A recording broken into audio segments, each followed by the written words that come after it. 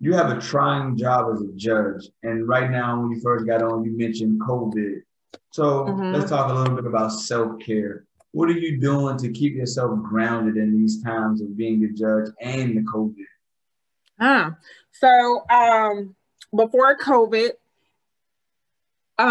it has always, my way of self-care has always been able to find a means to escape, right? And for me, that's travel.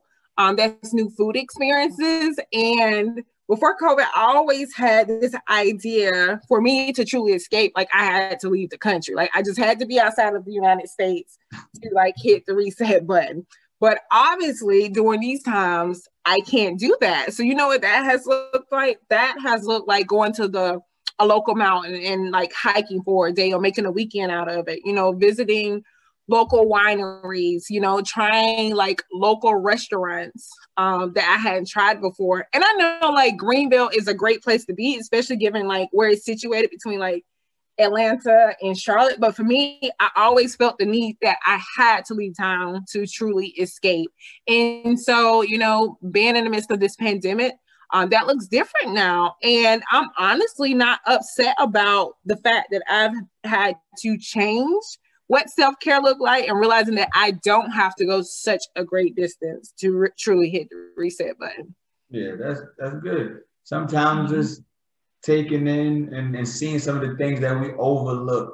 Right. Yeah. So I say COVID has definitely done that for you, me, and probably many other people where we assumed to hit the reset button, we had to go someplace far. Now you can go to the local markets, supporting small Black businesses. It could be any of those things now. Sometimes some self-care, because we always are at work or we always trying to be busy. Sometimes a little bit of television, so a good meal, and you go, Yeah.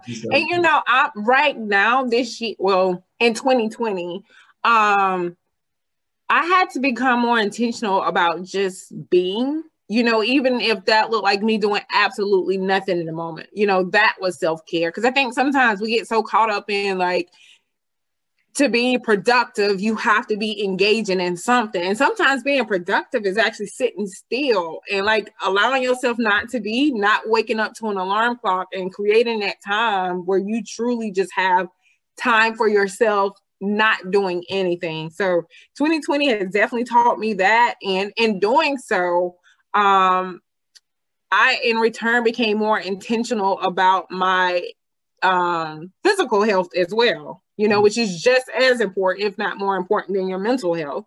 Obviously they do go hand in hand, but, realizing that the things that we consume, such as, food, even the things that we expose ourselves to, that ultimately affects our mental health. So we're taking care of ourselves in the physical aspect. I think that provides some relief for your mental health as well. Definitely.